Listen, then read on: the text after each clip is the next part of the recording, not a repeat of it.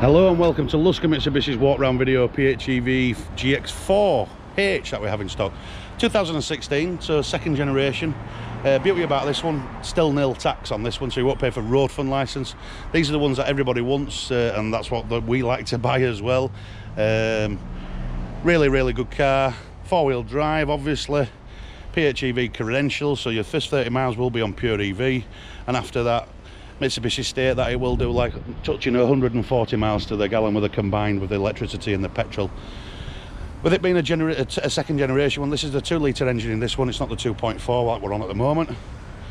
As you can see, it's in beautiful pearlescent white, this one. All the tyres are fantastic on it, really good. What I'll do is we'll take you inside, let you have a look at the interior. I don't know if you've noticed as well on there, with it being the second generation, this one does have a sunroof, where the later ones has been deleted now, they don't do them with a sunroof. I'll take you inside. Push button start keyless entry, so you start with that one, push that, your mirrors retract, which is a good safety feature, they don't get knocked off when you're parked up. You get your 4 electric windows there, heated mirrors, obviously your power mirror as you've just seen, and obviously your glass there, you can just adjust your mirrors. It being the GX4, it does have the full leather interior, heated front seats also in this one, and also the driver's side is height adjustment on the electric. Just take you inside. It's a one-owner vehicle, this full service history. It's done just a tad over 60,000 miles, but you've got to bear in mind with a PHEV that's not a problem, because majority of that will have been done on the electric motors. So if it is saying 60,000, it might have only done, I don't know, 30,000 on the petrol engine. You got the full satellite navigation system in this one, so unfortunately you have to type your postcode in with this one. As you can see there, the map.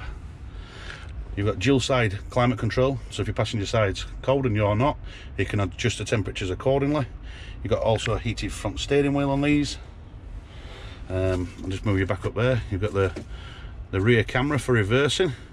It's a 360-degree camera, as you can see, and you've got the trajectory lines, which you'll know you're not going to knock your front wing when you're reversing and so on, which is a good nice little feature. And also when you bob it into forward motion, this little button here, press that, that will also bring your front cameras up, which is as the same scenario, so you can just see the trajectory of the car. It's a really good feature that for parking, if you're forward parking against walls and so on. You've got the heated seats just down there. Obviously you've got the 4-wheel drive mode, which you can transfer between all 3 modes as long as you're below 62 miles an hour. As you can see, it's in very good condition inside, regardless of its mileage. And what you're doing basically, you're buying a bit of 22nd century technology with this one. World's best selling plug-in hybrid electric vehicle.